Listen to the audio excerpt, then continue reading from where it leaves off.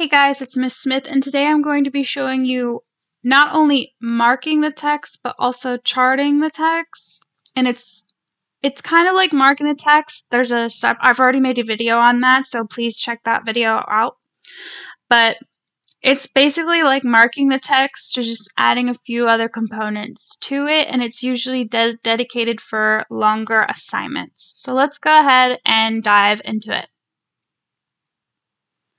So this is the assignment that I'm going to be demoing, the NGSS Biology PLC course information and syllabus. Again, if you are using a different assignment, don't worry. This is just the demo assignment for this video. Again, marking and charting will apply to any assignments you do, regardless of just this assignment. All right, so let's go ahead and dive into it. So the same. Before I go ahead and dive into it, we want to make sure that we make a copy of this assignment for ourselves. So I'm going to go to File, Make a Copy, and I want to make sure that I put it in my NGSS Biology folder, and I want to put this assignment in Instructional Segment 0. Again, your syllabus for depending on which school you're at, depending on how they're having you organize information, this is just for the site that I am at. So we're going to just go ahead and move our information into those folders. Okay. Once you've done that, which I've already done, I've already made a copy and all that. And notice how I changed part of the title to my name. Right, just to stress that this is my assignment and no one else's. I'm going to go ahead and mark and chart the text. Again, before I do anything, I want to go ahead and read the information. So notice how this assignment explicitly says to read. Now, some assignments won't just outright tell you. It's just routine. It's just expected for you to read assignments. Now, I stressed this in the other video, so I'm going to stress this here. In reality, you're supposed to be reading assignments or reading any sort of reading material article. You should read it at least 3 times.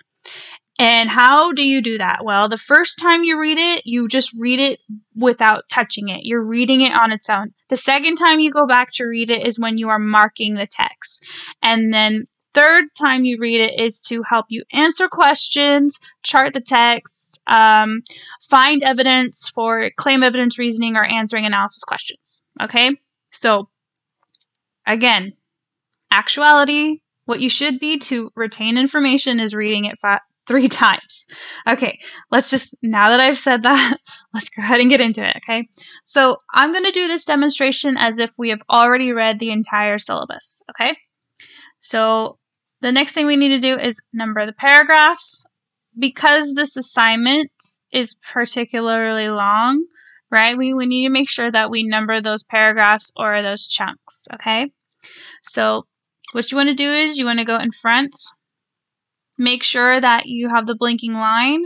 You're going to go ahead and change that font to 18. You want it to be in bold, and it already is, and put the number of that paragraph, and boom, done. This is chunk number 2, so again, font 18, it's in bold. This is number 2. And you're just going to do that for the rest of the chunks / paragraphs. And I'm just going to go ahead and do that.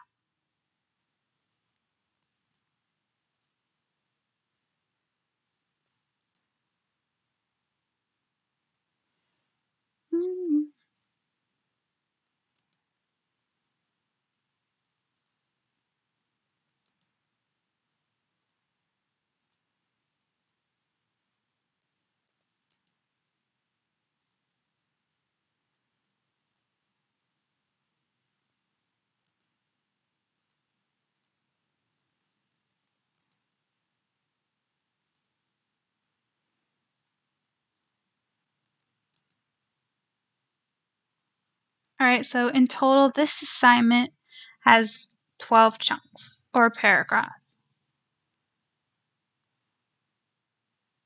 Okay.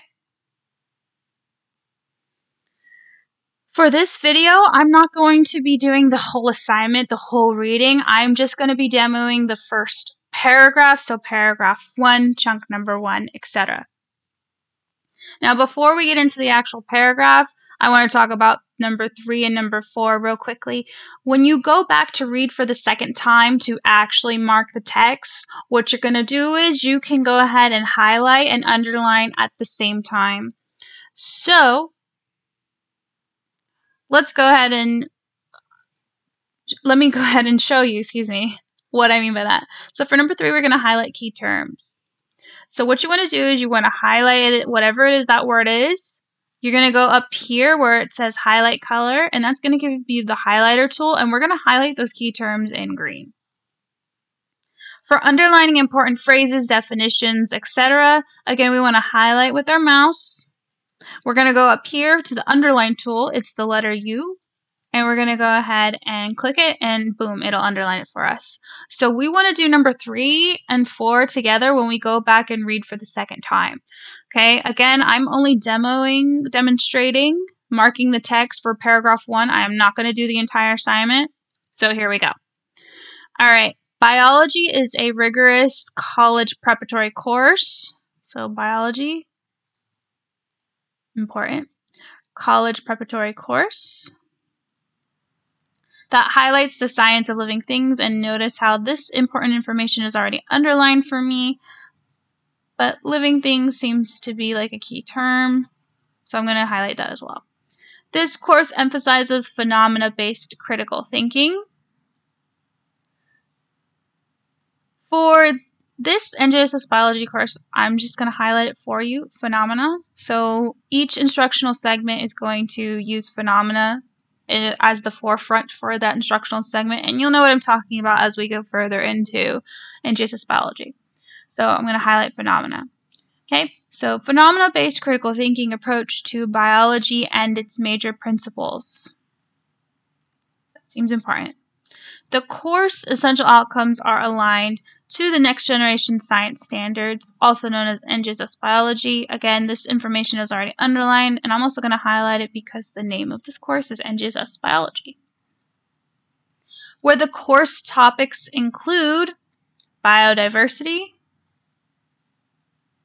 ecology and interacting systems, the chemistry of life and cell energy, cell structure and function, genetics and heredity, DNA and molecular biology, functioning organisms, and biological evolution. In this course, students will analyze relationships between structure and function in living cells. So I'm going to underline that. I'm also going to highlight functions and structure because that's the second time I've now seen those words. So I'm just going to go ahead and highlight those. Analyze relationships. That's a skill, so that seems important. Derive the relationship between single cell and multi-cell. I've seen that word cell again, so I'm going to highlight it, cells. Analyze the flow of energy and matter within ecosystems. Again, I'm seeing the word analyze again, so that seems like an important word, so I'm going to highlight that, analyze. Assess the interdependence of organisms. Organisms is another word that I keep saying, so I'm going to highlight that word as well. And understand increasing complexity of natural systems. I'm going to go ahead and underline that. Students will analyze and interpret inquiry-based investigative activities and deepen their understanding of scientific principles and scientific thinking. That seems important. Other skills that students will acquire include the ability to think independently, think collaboratively, and assess and analyze critical thinking problems. So I see that word assess again. That seems important. And I also see thinking, the word thinking. Let's highlight that as well. NGSS Biology is a college preparatory course. That seems important. I'm also going to underline that as well. Not only are they key terms, but also underlining. And is designed to meet one of the A through G requirements of the University of California. So that is very important, especially when it comes to transcripts and things like that. And note, UC standards require at least a grade of C or higher, and that's very important. It's in bold, so I'm going to underline that. All right. Now, did I underline the entire paragraph? No. Did I underline entire sentences? No, with the exception for the last sentence. Okay? So, what we don't want to see is this whole thing underlined. We want to see parts that are important underlined. Now, I know this was a lot of information, right? But as you go through the rest of the information, it should be a lot easier to figure out what to underline. And there is no right or wrong way to underline or highlight this information, okay? It should be at what you are interpreting the information as important, or what should be important. Now, if you are underlining two things in the entire paragraph, especially a big paragraph like this, you might want to recheck yourself, okay? Again, just use your best judgment when you are highlighting key terms and underlining important information, okay? Don't do it. Don't do it lazily. Don't speed through it, right? Make sure you do it with purpose, okay? Because this is your work. This is part of your thinking process. So show me your thinking process. If I see the whole thing underlined, or if I see one or two things underlined or highlighted, and that's it, that's all you show me, that tells me you didn't really put much thought into it, okay? So please keep that in mind. All right, so we've done number 3 and 4. Now we want to do is write a summary sentence for each of the chunks. Again, I'm only demonstrating for paragraph 1. I'm not going to be doing it for the rest of the assignment. Now, we want to make sure anything that we write, that we put into our own words that is required of us to answer, to type, we want to put that in the color blue. So first thing what we want to do is we want to go ahead and make sure our answer is in blue. So you're going to go to this A right here where it says text color and change it to blue. We also, for summary sentences, what I would like you to do as well, I want you to highlight your summary sentences in yellow. All right, so let's go ahead and do number 5. So for this assignment, it has been written for you, at least part of it, right? Where to write your summary sentences. Sometimes it's there, sometimes it's not. Again, it just depends on the assignment. So again, I'm going to go ahead and text color, and I'm going to change it to blue. Here we go. The information above is saying that, well, how do I know, how do I summarize? This is a lot of information that I've highlighted or underlined. Again, use your best judgment. Make sure that your summary sentence is hitting what the paragraph is talking about. So let's see what I highlighted. So I highlighted biology, structure, function, analyze, living things, etc.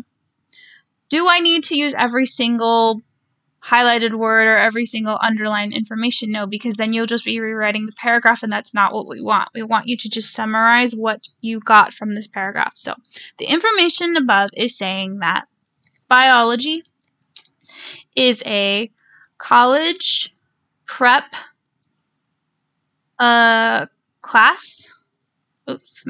course where we will be analyzing and thinking about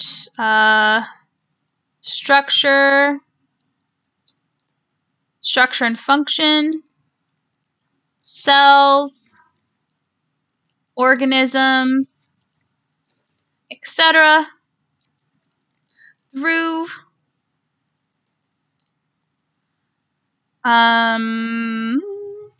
phenomena based learning. Notice how my sentence, all I did was take parts. I took parts that were important, parts of what I considered important from that paragraph, okay? Did I take a sentence and rewrite it as my own? No, that's cheating, that's plagiarizing it. Plagiarizing, that's not what I want. What I want you to do, what we want you to do as the teachers is we want you to take the information and put it into your own words. That's any assignment that you do. Any assignment, regardless if it's this class or not, any class that requires you to write your own thoughts, write your own answer. We don't want you to take it from here. Your summary sentences need to be in your own words, is basically what I'm getting at. Okay? And again, I want to go ahead and highlight this in yellow just to emphasize that that is my summary sentence. All right. Number 6, write a question in the question boxes. Okay, so how do I do that? Some of the assignments will have a question box for you, so what you need to do is click it. Once you click it, you're going to click here, the edit button. So click edit, and then it will take you to here. So how do I type in it? You're going to double click, and then you should be able to type into it. So for questions on the left, you want to make sure your questions are about the paragraph. Can it be a question you already know the answer to? Absolutely. If you're unsure on how to start writing questions, then absolutely go ahead and write questions you know the answer to about the paragraph. So you could say, your question can be, what does NGSS mean? And I can find that answer in that paragraph. Okay, so if you're not comfortable or if you haven't really practiced writing questions for inquiry thinking, then just start writing questions you already know the answer to. What we'd like you to do and what we would like you to build up to is being able to ask questions that you don't know the answer to, and maybe questions your teacher doesn't know the answer to. So your question could be, right? Your question could be is, what is the difference between single cell and multi-cell? Okay, that could be a question you may not know the answer to at this point, but you will, right? Or maybe your teacher knows the answer to that question. Again, we want you to be able to work your way to ask questions that you don't know the answer to. And why is it that we want you to do that? Because science is all about piquing our curiosity, always asking questions, and furthering our knowledge on things that we would like to know. All right, so I'm going to go ahead. Again, you don't have to write 2. I'm just demonstrating 2. So let's say that you just want to have, what does NGSS mean? That's totally fine. Once you are done writing your question, you're going to click Save and Close, and boom, it'll be there for you. Again, we always want our answers to be in blue.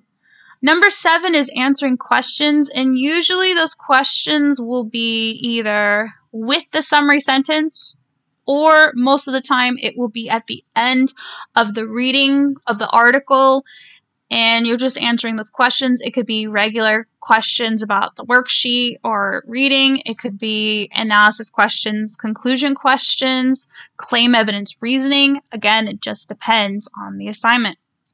All right, so I'm not going to answer these questions because that's your job to answer those questions. Okay? All right.